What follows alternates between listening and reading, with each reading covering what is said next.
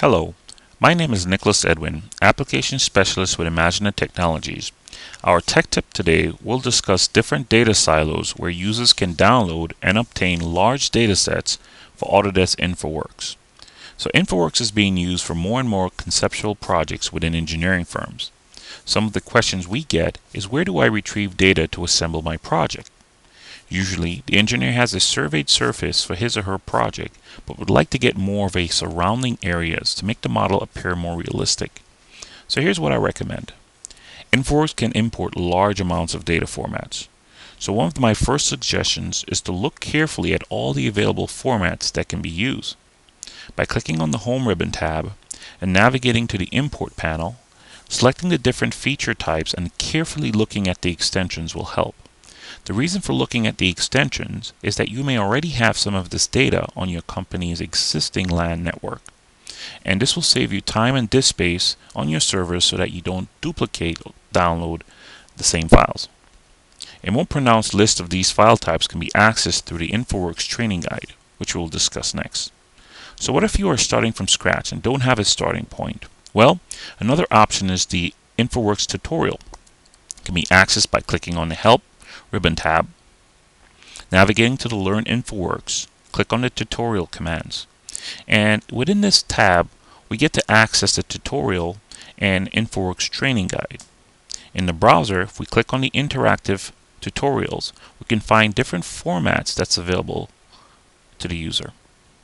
Inside the interactive tutorials, finding data on the web, users can click on, for example, finding building data. This process shows exactly what can be entered into Google to access data in your part of the country. It shows you exactly how the wording needs to be typed in Google search parameters in your local county to retrieve building data. Here's an example. Typing in my GIS plus data plus downloads plus billings and my county name. It gives me a list of available information that I can download. By clicking on the links and accepting it, I was fortunate to have this data in my county and available to me. Again, results may vary depending on where you are.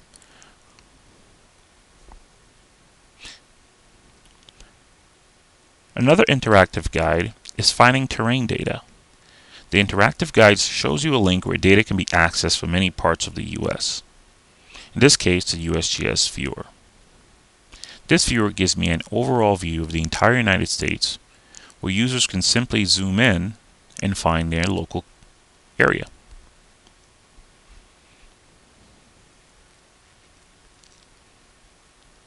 Now that I'm zoomed into my local area, I can create a bounding box, select the data fields that I'm interested in,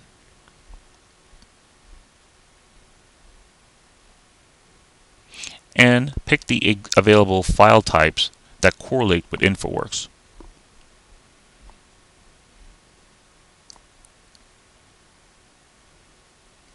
Now that my file types have been selected, a shopping cart list will be available to me, and now I can check out the shopping cart by simply typing in my email address and placing it in order.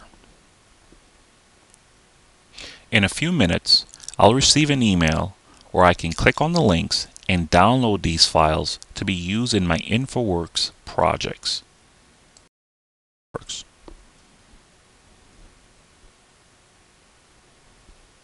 Last step is to unzip these files, place them on my network, and now I can connect to this information using InfraWorks. So thanks for spending the time with me learning that where base data can be harvested for use in Autodesk InfraWorks.